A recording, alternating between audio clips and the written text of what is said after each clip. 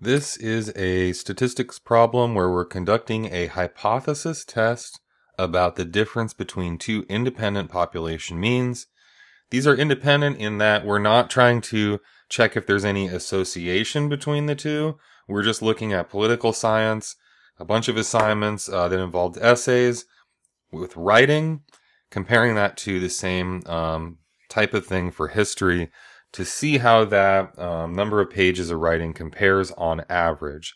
So this is a quantitative kind of test. We're going to look at one quantitative variable, multiple groups. And here we have the option to enter that. Typically the default is raw data, where we would have a bunch of measurements. In this case, it would be a number of pages for a bunch of assignments. We actually have the mean and standard deviation summarized here. So you can call this population 1 and 2, or you can be more specific. With this problem, we do know that population 1 is political science and 2 is history. So I'm just going to put that clearly.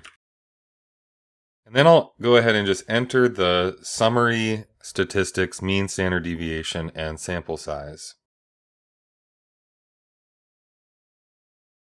And then once I have that all added in from the problem, I can run my analysis.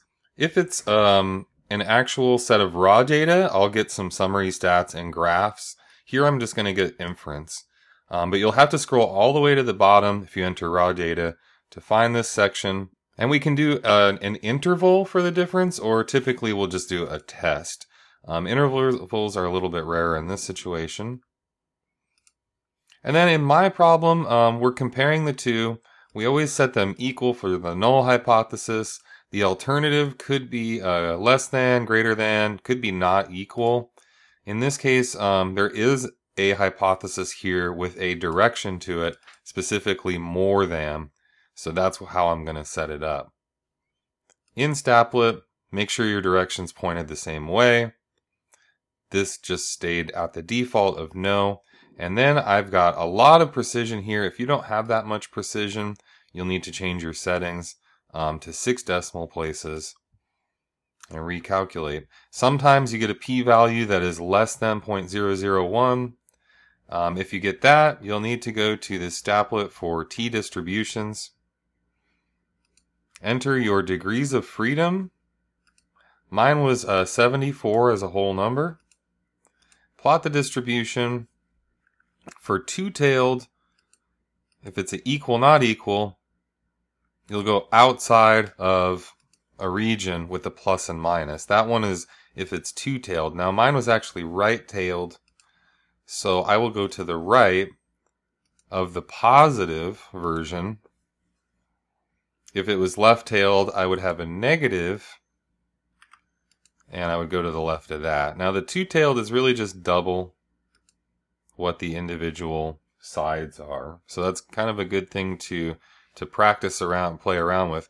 It is interesting to me that this will only do 4 digits of precision maximum. This will do more. I've got 6 here, but when it's less than 0.001, this just glitches out for some reason, and I don't know what causes that. So going to complete the problem, I've got a p-value that is less than alpha because my alpha was 0.1 here. So this is a significant result. We're far enough away from the assumed equality here. We're beyond what we would say is a margin of error.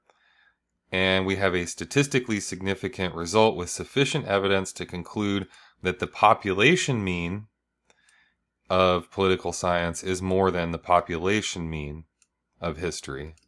Now, the only thing that might be different is if you have a big p-value, bigger than your alpha, or a smaller alpha, such that this is a greater than sign, then you would switch your decision to fail to reject, and you would have insignificant